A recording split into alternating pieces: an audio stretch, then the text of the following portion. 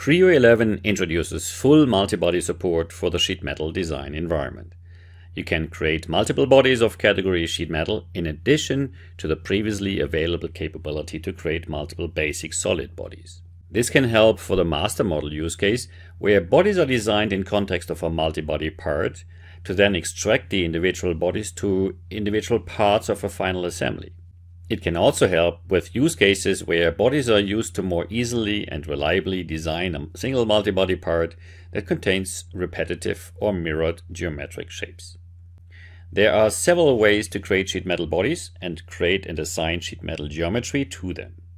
The new body command enables you to choose the type of body to create, a solid body or a sheet metal body.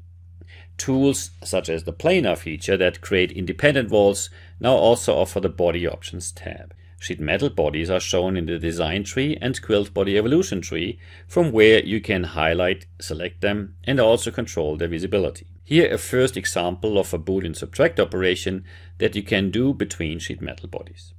Another way to create a new sheet metal body is to offset a quilt.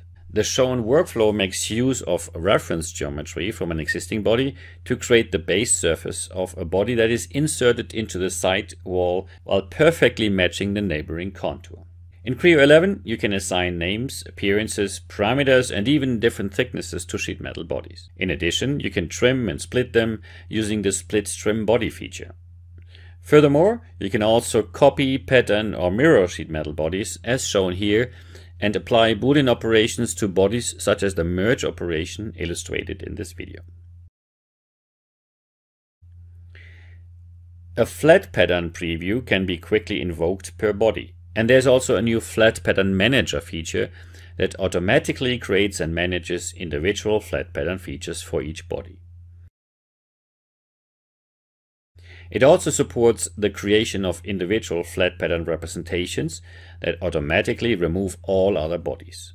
This gives you the option to stay with the multi-body part as final design part and document individual body flat patterns on a drawing. An alternative is the master model approach, where you create an individual part from each body.